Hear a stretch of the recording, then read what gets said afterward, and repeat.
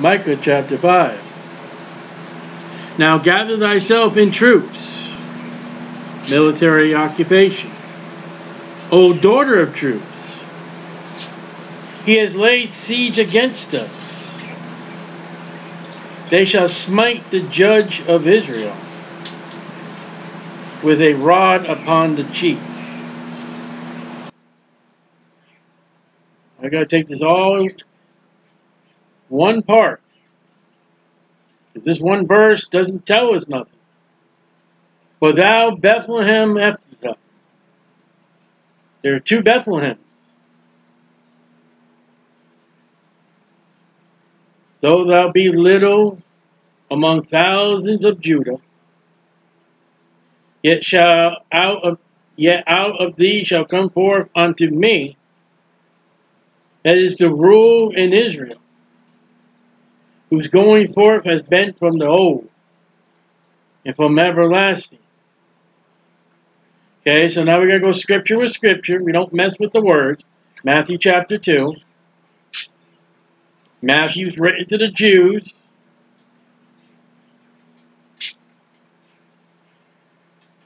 Matthew chapter 2, verse 1. Now when Jesus was born in Bethlehem of Judea, in the days of Herod the king, behold, there came wise men from the east to Jerusalem,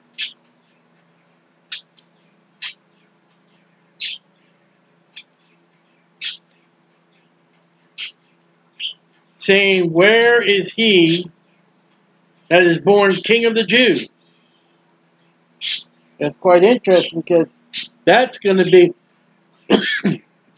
the title that Pilate puts over the head of Jesus on the cross. For we have seen his star in the east, and are come to worship him, not Mary. When Herod the king had heard these things, the king hears there's a king coming. He was troubled, and all Jerusalem with him. Now, why was Jerusalem troubled? Think about that. We're talking about the Messiah. The Messiah has come. And Jerusalem is troubled. All of Jerusalem. Not just the Romans, not just the Gentiles. And we had gathered all the chief priests and the scribes of the people together, the Jews. He demanded of them where Christ should be born. So even Herod knew that there was an anointed one, there was the Messiah coming, and here he is. So what is the big gas during the life of ministry? Well, we don't know who he is. We have no idea who he is. The king of Rome, that Herod says, is Christ. And they said unto him, in Bethlehem of Judea, for this is written by the prophet. Gee, I wonder which prophet we're going to look at. And Bethlehem, the land of Judah, art not thou least of the nations of Judah? For out of thee shall come a governor. Well, Micah said ruler. Well, scripture with scripture. What does a ruler mean? It means governor. In many, many cases, scripture with scripture, the Bible is its own dictionary. And that shall rule my people Israel. That's exactly what Micah said. Back to Micah. So, verse 1, and gather thyself the troops, O daughter of the troops. He has laid siege against us. They shall smite the judge of Israel, Jesus Christ, with a rod upon his cheek. That's the final hours of Jesus.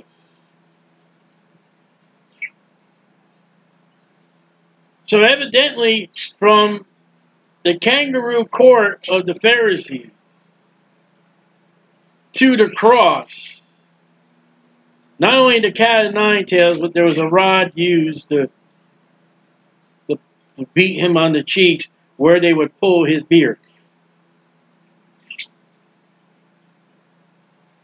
But thou, Bethlehem Ephrathah, thou be little among the thousands of Judah. It's a very tiny, small city compared to the other city. Yet out of thee shall come forth unto me, God, that's the ruler of Israel, Jesus, whose going forth had been from the old prophecy, from everlasting. Therefore will he give them up. Jesus is going to give them up until the time that she which travaileth hath brought forth. Now, what if I've always told you about that travailing, that woman giving birth? That's the tribulation period.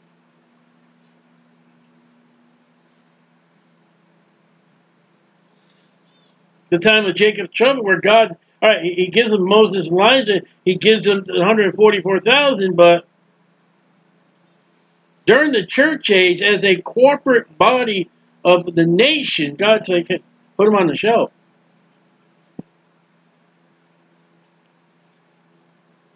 They crucified their Messiah. They tried to kill Paul, a messenger of God. Individually, they can be saved. Individually, they can be dealt with. As a corporate body, guys, all right, I'll let those dumb dogs into heaven. I mean, we are the stepping stone, I believe, is Paul that says it. Or maybe Peter. We Gentiles only get saved because those Jews are stiff-necked and refuse Jesus. I mean, we got the greatest church, we got the greatest pastor. God's like, no, I'm only trying to get my people mad. I'm trying to raise their jealousy because they made me jealous of all the gods they got. I mean, after all, for the Gentiles to get in outside the church period, we got to use our conscience. We're going to be judged by what our conscience tells us. The remnant, pay attention to that word always, of his brethren shall return. His brethren, he came unto his own received them not. Shall return unto the children of Israel. He shall stand and feed in the strength of the Lord, Jesus, and in the majesty of the name of the Lord his God, Jesus, Jehovah saves. And they shall abide, live, be with forever. And now shall he be great into the ends of the earth. Jesus. Well, you got Christians running around. We got a great pastor. We got a great church. What happened to the great Jesus? Oh, yeah, him. This man shall be for peace. When the Assyrian shall come. Okay, now we're going to go back to Israel. Going to go into captivity. But also the Assyrian is a type of Antichrist.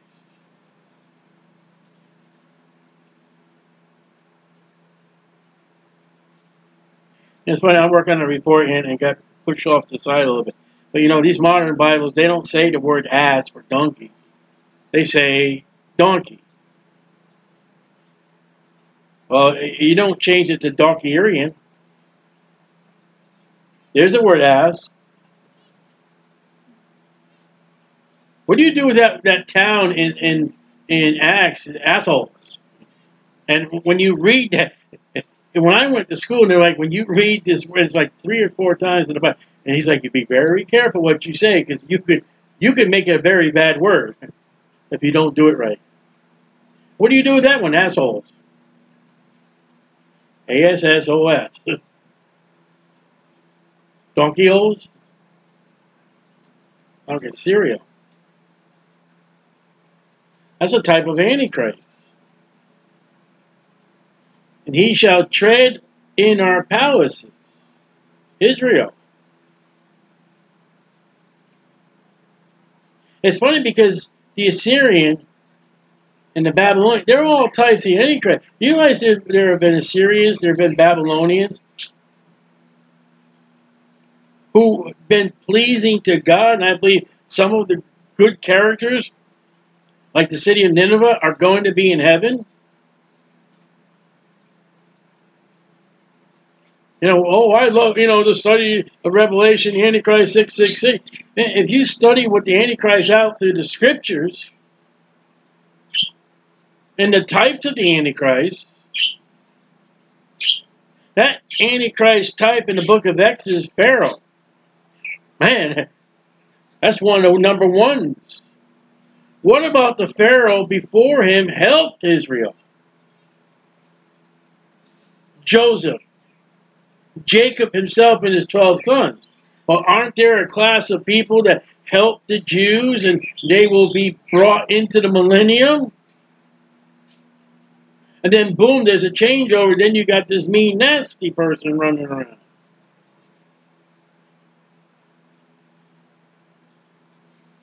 You can't just go, oh, the book of Revelation, ooh. And he shall tread in our palaces, then shall we raise against him 7 shepherds. I have no idea. And 8 principal men. 15 men. I don't know. Well, it's going to be Israel. And they shall waste the land of Assyria with a sword. Maybe you can go in history and look it up, but I don't know.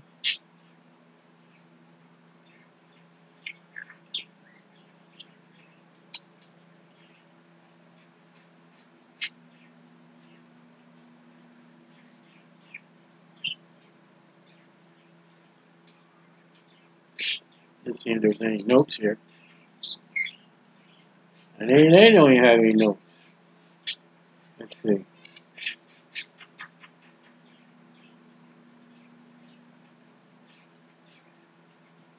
Well, so they shall waste the land of Assyria with a sword. Now maybe go in history and find out who destroyed Assyria. The land of Nimrod. You go back to Genesis chapter 10. We're in the land of Babylon. The mighty hunter before God. We are in the realm of Tammuz. We say, who is Tammuz? Deck the halls with boughs of holly, hallelujah. I don't know you. So it's the birthday of Jesus, we say, but you're quite mistaken. It's Babylonian, yes it is, with the Easter bunny. You don't know who Tammuz is? You don't know who Estar is? You don't realize Estar gets pregnant with eggs, children chasing after eggs. She gets pregnant. 9 months later, she has a baby, and you celebrate that baby? Sometimes, the two times that people go to church, there are many times in our calendar that there's 9 months. But then again, a complete pregnancy for a woman is not literal 9 months. Somebody gets pregnant with her eggs. And if you look at her, she's got a lot of eggs on her.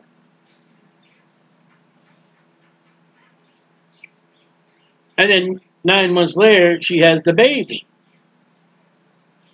And the world thinks it's Jesus. Paul says, you better be careful because there's another Jesus. Satan's slick.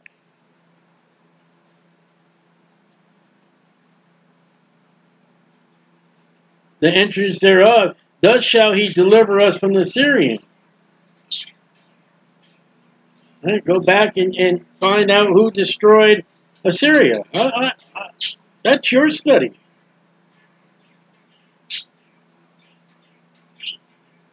Ours is the Bible. when he cometh into our land, when he treadeth with our borders. Now I know the Antichrist is going to be Jesus. When I get Jesus, the 7 principal shepherds and 8 principal men. Who? I don't know. I know there are angels that go forth. I know Jesus goes forth. I know the Christians go forth after Jesus. I know there's the 144,000. Moses and Elijah's already been raptured out. That's just as much as the 4 and 24 elders. Which I had one Baptist, he knows exactly who they are. No, you don't. And I don't think they have anything to do with the church, but I don't know. They shall waste the land of Syria with a sword. And the land of Nimrod, that's that whole area, Babylon and that, the entrance thereof, thus shall he deliver us from the Assyrian, when he cometh into our land and he treadeth within our borders. So historically is Assyria. And Nineveh was conquered, their home city. See, Assyria invades Judah 701 BC. But Babylon takes over Judah.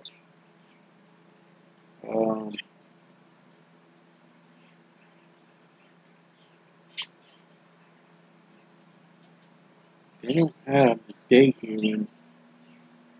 I thought it had the date when it falls.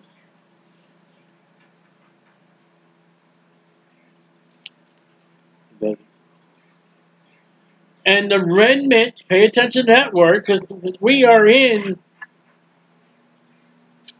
the 7th year of the tribulation period.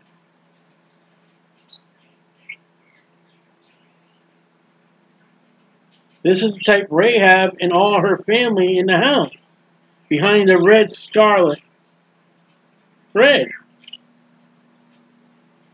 shall be in the midst of many people as the dew from the Lord. Israel is again going to be fed in the wilderness by, maybe not the manna, but maybe the manna, where the scriptures say, I don't care what you say, God is going to bang the head of the dragon, Revelation 12, and from that head is going to come bread.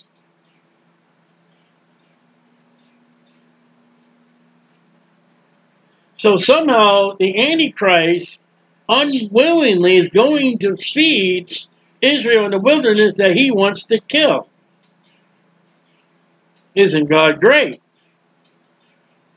And the dew is, they're going to have to go out like the wilderness in the morning, under the threat of the Antichrist, under the shadow of death, to get their food, and they're going to have to get it real quick. As the showers upon the grass that tarrieth not for man. It's going to be quick. Nor waiteth for the sons of men.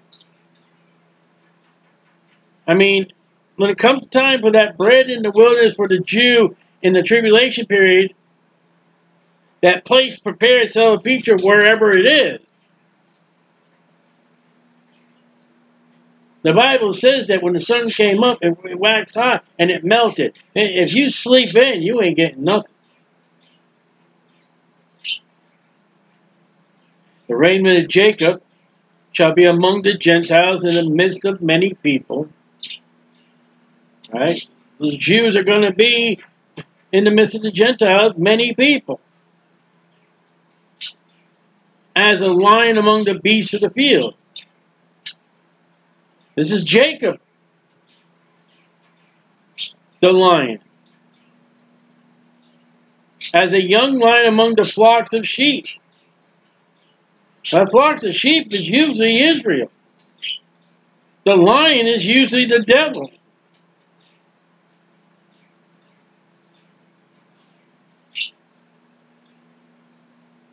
And the raiment of Jacob shall be among the Gentiles. So here's the Jews in the Gentiles. in the midst of many people. All right, the people as a lion among the beasts of the forest, as a young lion among the flocks of the sheep. Well, the subject is there's not many lions, but there's a lot of sheep. And when Jesus comes, he divides two classes of people. The sheep from the goats. The sheep has been helping the Jew.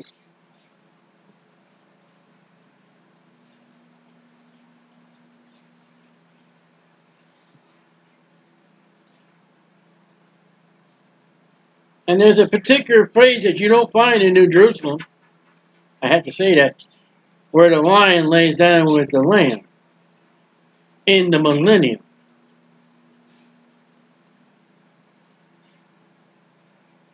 Well, and I could be wrong, okay? I could be wrong. Micah 5:8 is that if that sheep is the Gentiles and the lion is Israel, those that help the Jew are going to be in the millennium with all the benefits of the Jews.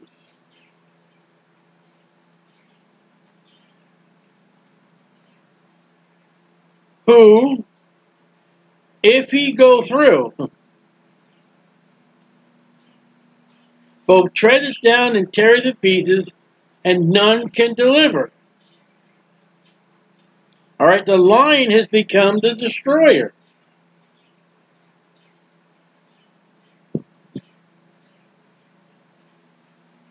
The raiment of Jacob, the Jews, shall be among the Gentiles, a group of Gentiles, non-Jews, in the midst of many people, as a lion in the beasts of the forest.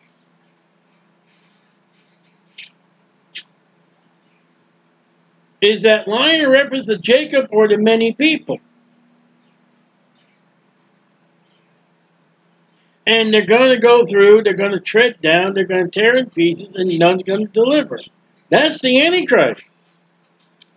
Which would go with our adversary, the devils, like a roaring lion seeking who he may devour. So then that lion doesn't take on Israel, Jacob, takes on the many people.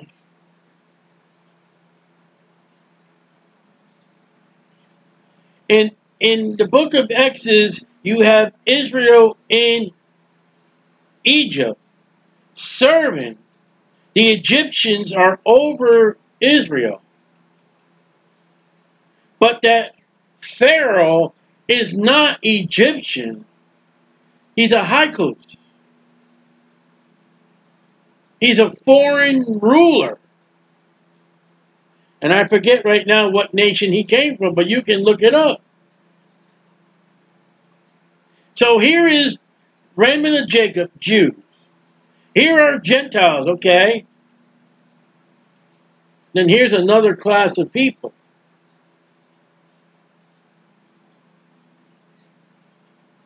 And can we maybe take the iron toes that don't mix with the miry clay of Daniel's image? Or when the sons and men came unto the daughters, and they're not the children of whoever. You say, what is Micah 5:8? To me, there's a lot of possibilities. The hand shall be lifted up upon thy adversary. That would be the Gentiles. That would be the Antichrist. And all thy enemies shall be cut off. That would be the Gentiles by Jesus. The goat nation. And it shall come to pass in that day, okay, saith the Lord, that God will cut off thy horses in the midst of thee.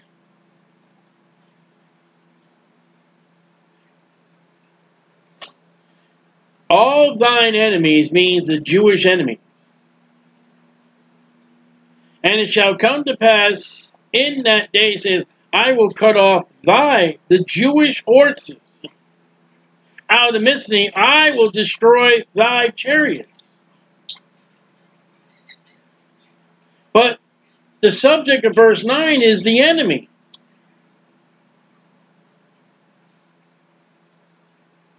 I will cut off the cities of thy land and throw down all thy strongholds, castles, rock towers.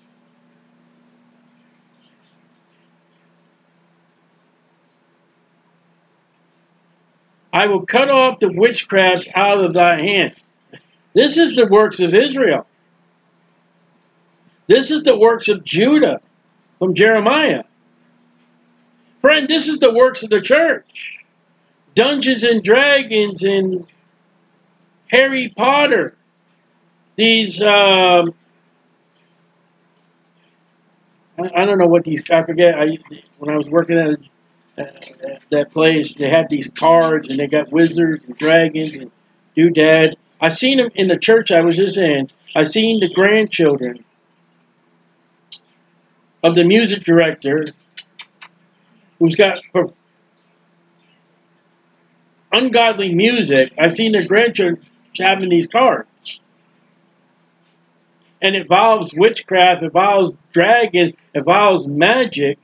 This card has more magic and outdoes that card, however it goes. I've watched them play these games. And it's either power, it's magic, or this guy's more healthier than that guy. I've seen a pastor's daughter in the church get all happy over the Pokemon. Look at me. And she goes, look at me, I got gold Pokemons and all that. I don't fully understand. I don't know if Pokemon has witches and all that. I don't care. A Christian has no business in that.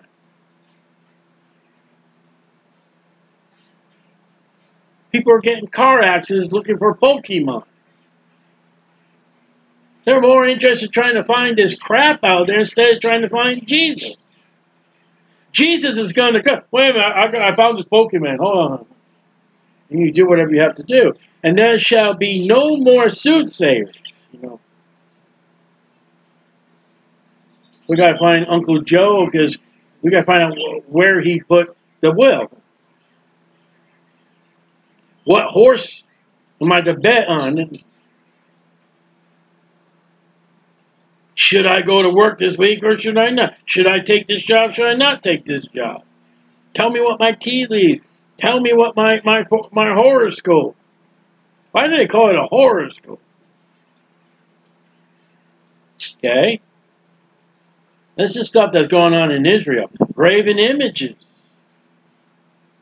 Also will I cut off. That cut off is a word used in the law that if that was a Jew, you went straight to hell, you didn't pass go, and you didn't collect 200.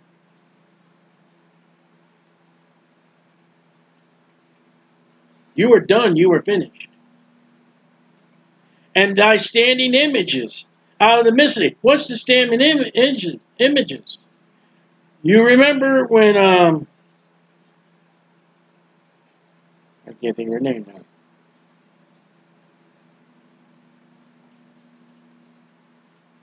David's wife there, Saul's daughter. Remember, Saul's out to kill David.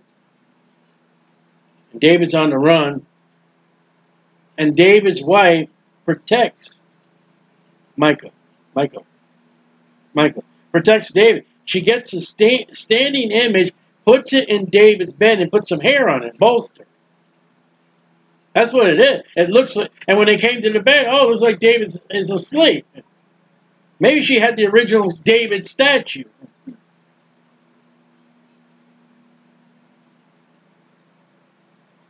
That's a standing person or eagle. Out of the midst of thee, thou shalt not no more worship the works of thy hands. Made in America, made in Japan, made in China, made in Hong Kong.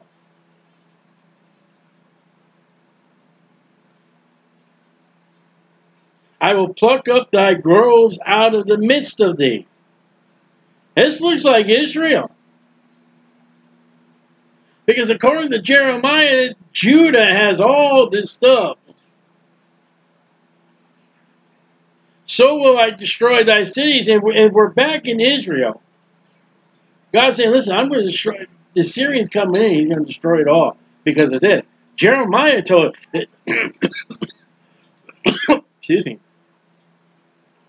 the Babylonians are coming, going to destroy, and they do destroy Jerusalem and Judah because of all these sins. But I will execute vengeance and anger and fury upon the heathen.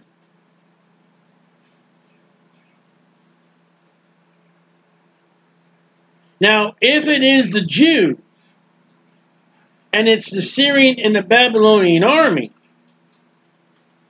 what do you do with verse 15? I'm going to curse them that curse you.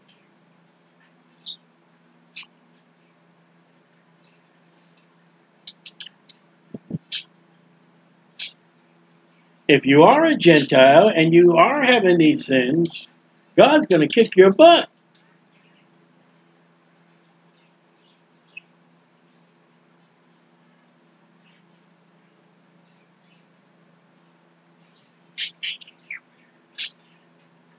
Babylon is a city that is no more.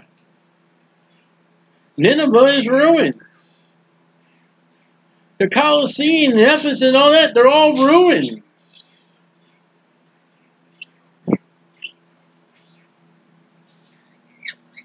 They don't even know what Stonehenge was. Well, they can have their guesses and everything, but they don't know. Easter Island, they have no idea what all that stuff is. Why? Because they didn't worship God Jehovah, and God kicked their butt. And if God, let's put it this way, if God did it to Israel, and he did. And if God did it to Judah, and he did. And God did it to Sodom and Gomorrah and the neighboring cities, and he done. If he did it to Babylon, he did. If he did it to Germany, without Adolf Hitler and the Nazis, he did. If he did it to the Aztecs, he did. If he did it to Easter Island, he did. Babylon.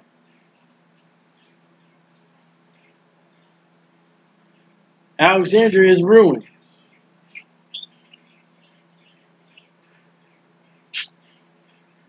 There are cities still in Israel today. They're ruined. They're tells. They're all broken up cities. Tyre is an area is gone. Sardis, Ephesus, Rome. The cities, they're gone.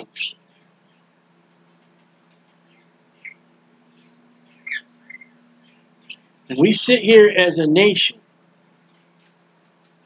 We sin. And we don't know what we're going to do with the unborn baby. I don't care what the Supreme Court said anymore. Congress, the nation leaders today, the GOP, and I don't know what you call it, Democrats, are trying to legislate legalization where you still can get an abortion. You didn't win nothing. It comes down, some states can, some states you can't.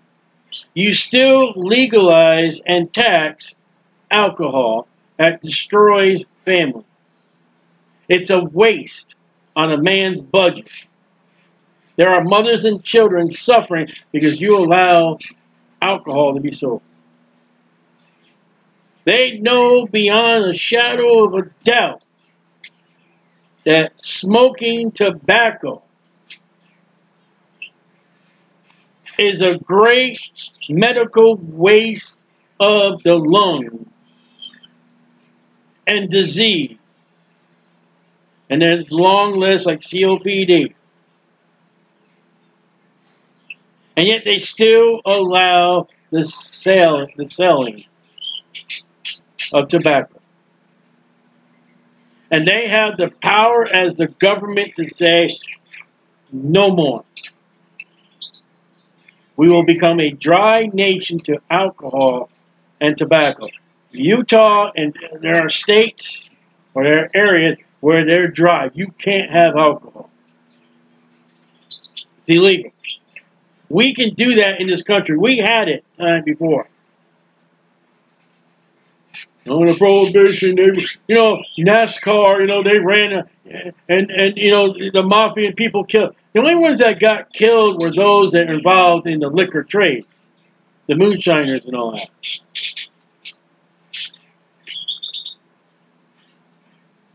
You didn't need to legalize it. But, there's a couple churches out there who use intoxicating liquor as their blood sacrifice.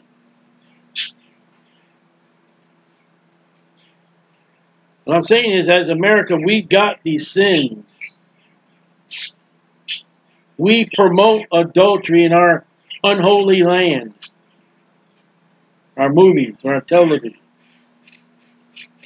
We wonder why our children are going out killing everybody, because we got video games, we got movies, we got television programs, all about death and people that died.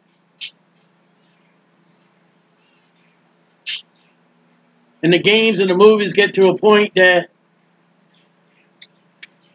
it's like pornography. It just gets to a point, it's just on the screen. Let me go get it for real. And they say that about pornography. These sexual perverts are because, you know what? The computer screen, the magazines, the television, it's not real enough anymore. In our prisons, we house people, according to God, that ought to be dead. Capital punishment. We allow the Constitution for people who don't know God, who don't know the Bible, who enjoy sin. We give them the right to speak, the freedom to speak. And you think God's going to keep us going? You think God's going to keep blessing us? Friend, you're seriously mistaken. You've got churches. And when you pass by any church, pray for them. Their doctrines are all messed up. Their Bible is wrong. You tell them about paganism. I'm talking about the Baptist church. You got the Catholic daily bread in the Baptist church. I call it Catholic Baptists. You can't say anything against the Protestant. You can't say anything about the Catholic. No. In other words, you can't speak the truth in a Baptist church.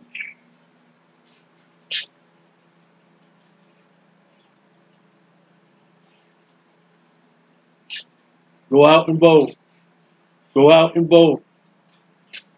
Well, our church, we're going to vote on. It's not in the Bible.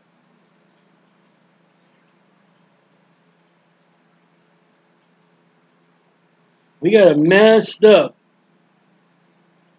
nation. Under God, of course. Well, how many religions and how many gods are in America?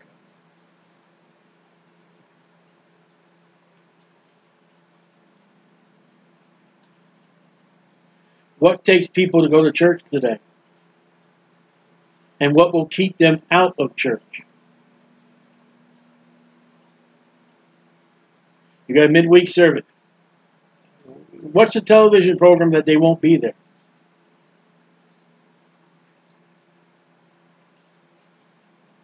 Why are they not going to be in there that Sunday night? Or that Sunday morning? Here's a question I can ask.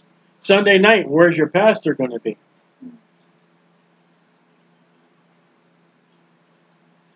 I can show you some great pictures. Our view, Sunday night, our view of a lake. How come it's not a picture of people sitting in a pew? Sunday night. I've seen it, and that's all I would ever see. A pastor that walks up to the pulpit, podium, wherever you want to go, and he don't have a Bible.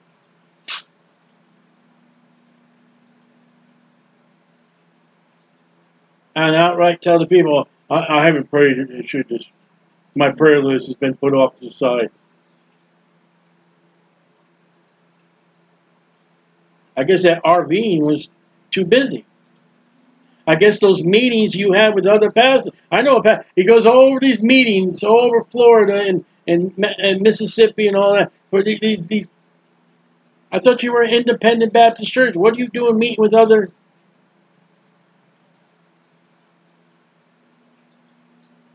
That's not what an independent Baptist is.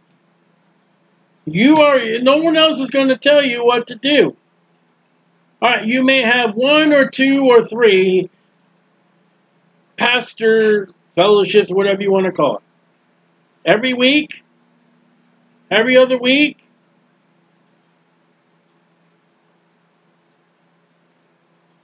Why don't they tell you when you talk? Listen, but you're spending too much money. You got your head in the ends of the far of the earth. Proverbs. Yes, I got a pastor in mind.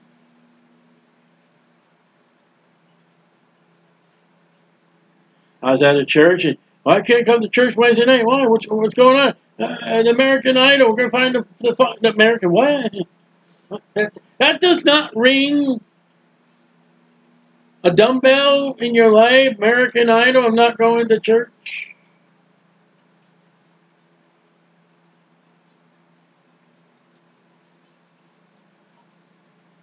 And I've seen the children in your family, and they're surrounded by Harry Potter. What's the Bible say? And these churches and these Christians expect revival. You preach on the street like the apostles and Jesus did. Jesus did not have a church. He walked up to a podium and started speaking to people. In the early church life, with the apostles going on and the disciples going out, they didn't meet in church buildings. They met in house. There are preachers and pastors and church. House church, huh? That's what it was in the book of Acts. That's where it was in these great revivals.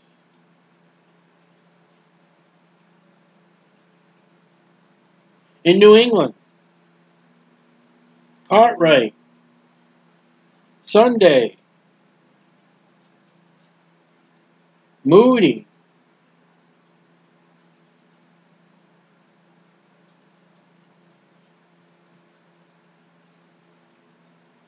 You expect God to bless you in your wonderful great church house. Revelation 3 says in the Laodicean church age, it's the devil that's in the side of the church house, and Jesus is standing outside the door